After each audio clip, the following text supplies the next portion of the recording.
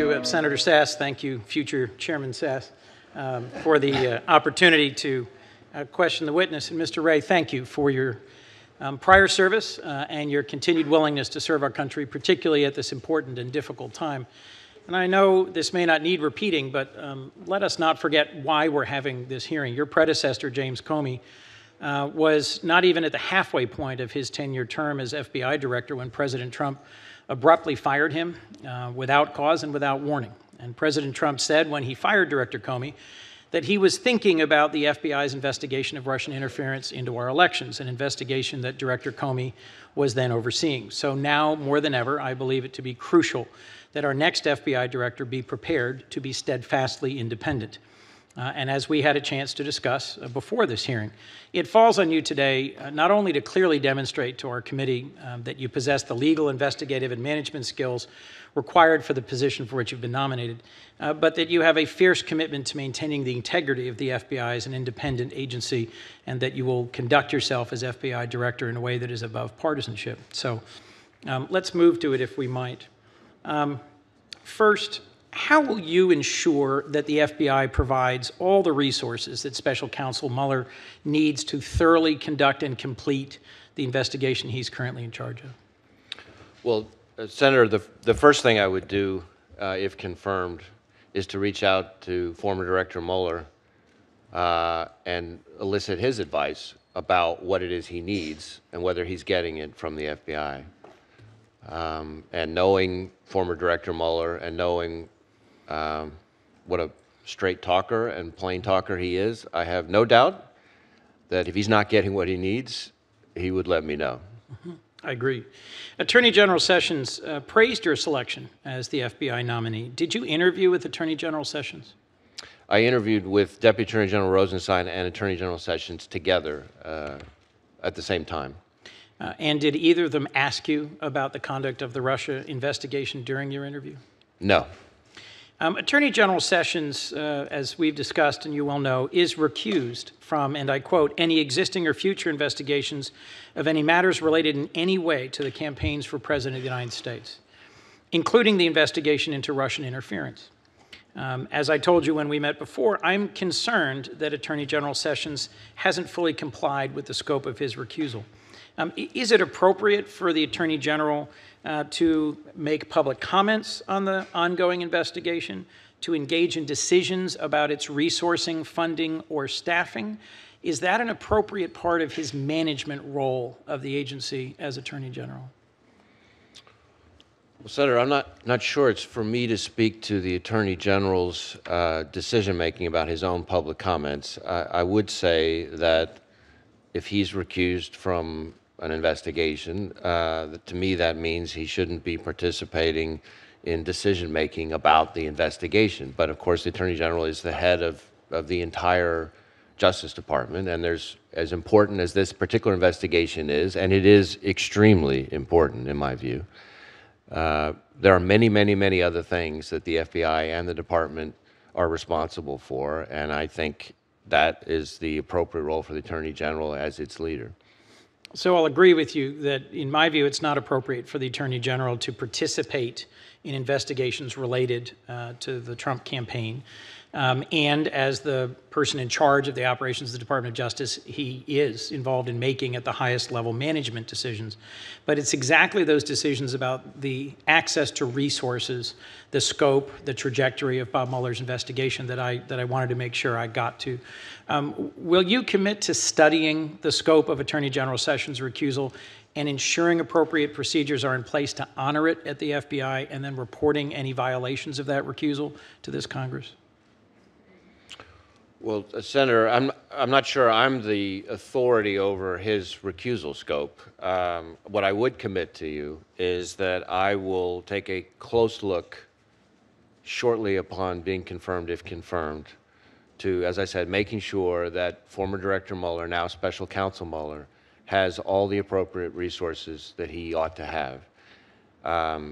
And my expectation is that I would remain committed to that support regardless of any decisions by anybody else in the department.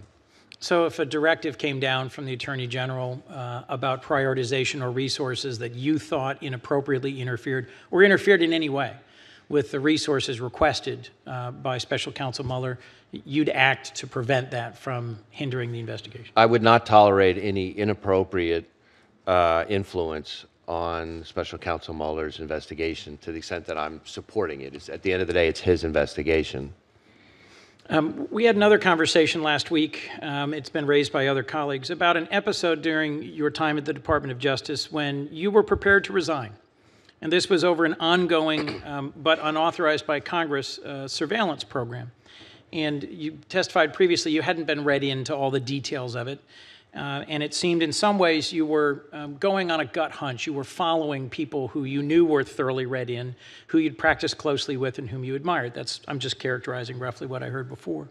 But now in hindsight, you've had time to better understand what was going on, what was the contest and what were the issues.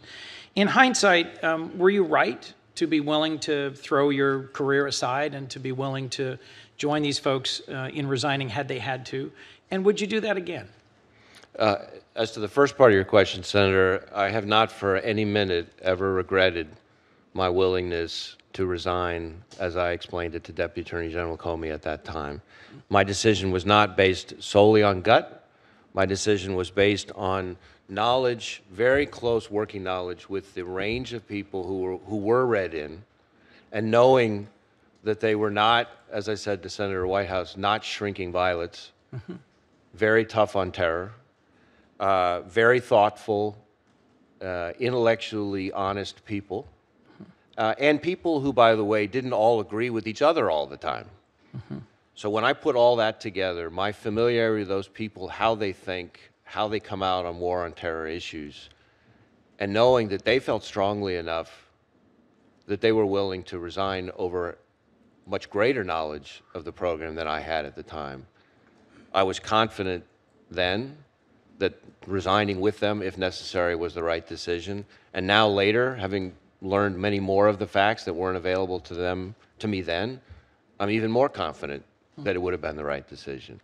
Thank you for that. Former Attorney General Bell, I think you quoted before, is saying that you should be willing to resign if necessary over conduct if you're pressed to engage in it that's either unethical, illegal, or unconstitutional. Could you just explore for me for a few more minutes what were the values that you brought to that decision, and what values among those three or others would you bring to having to make a similar decision in the future if you get pressed to do something that meets one of those three tests suggested by former Attorney General Bell? Well, the values I brought to that particular decision were the knowledge that it was the appropriate parts of the Justice Department and the FBI were doing their job, doing their duty to evaluate the legality of the program in question. And I thought that knowing the confidence that I had in them, in their commitment to duty, their ability to do their job, that needed to be respected even to the point of me having to resign to support them in it. I'm not sure if I got all of your questions, so I might need you to refresh me. That's more than satisfactory, thank you. Acting Attorney General Sally Yates was fired after she refused to defend the travel ban based on her concerns the order wasn't lawful or consistent with the facts. If you were fired or resign for refusing to carry out a presidential order, will you commit to come to Congress to testify about that decision and what drove you to make that decision? Well, certainly if I legally and appropriately can. I mean, I'd need to know the circumstances of any particular situation, but I would want to comply with the law and the rules first and foremost. But if I can, I would comply with any lawful request from Congress. Let me, if I now, in my last minute, return to a question that was raised earlier. I just want to make sure we've gotten this clearly. Senator Graham asked you about an email to Donald Trump Jr. Offering the Trump campaign very high-level and sensitive information, and this is a quote from the email, as part of Russia and its government support for Mr. Trump. Chief ethics lawyers for former presidents George W. Bush and President Obama have said, and this is a joint quote, "We've worked on political campaigns for decades and have never heard of an offer like this one. If we had, we would have insisted upon immediate notification of the FBI, and so would any normal campaign lawyer, official, or even senior volunteer. Russian interference in our election happened and may very well happen again.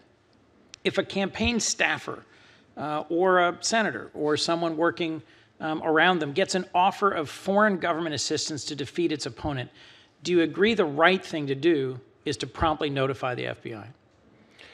Senator, I would hope that anyone who is aware of an effort to, or an attempt to interfere with our elections would report that to the appropriate authorities. I mean, just whether it's somebody in a campaign or somebody anywhere else. I think especially in the context of cyber type intrusions, the FBI and others in the intelligence community depend on people who are receiving the contact from reaching out and coordinating with law enforcement intelligence community. And that's a big, important part of the messaging on that effort. And so I would think anybody in that situation, I would hope, would want to bring the issue to the attention of the appropriate authorities, assuming they think that something untoward or inappropriate has occurred. Can you reach any other conclusion from that email other than something untoward and inappropriate is being proffered?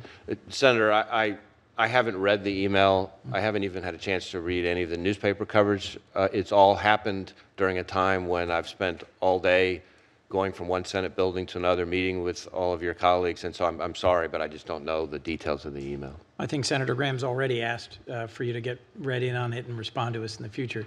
Do I have a few more minutes, or Senator Sass, do you have another round of questions? I understand we're waiting for Senator Flake, who may be on as well. I have another round, but we also have votes, so you can go 2 more, but not a full round. 2 more minutes. I will conclude. Thank you, sir. Let me simply say to your family, I'm grateful for your willingness to undertake this. And to you personally, I'm grateful for your willingness to undertake this. As we spoke, I think we are at an absolutely essential moment for the future of rule of law and respect for our institutions and traditions in this country. And as you've heard from senators, both Republican and Democrat, this is an essential confirmation hearing and a critical role which you're undertaking because of the pace at which things are moving, because of the challenges and issues and allegations in front of us, because of the central role the FBI plays in counterintelligence, in enforcing our laws, in protecting our republic. And I am confident that you have the skills, the experience, and the values to be a great FBI director. I appreciate your testimony in front of this committee today. Thank you, Senator. It means a lot.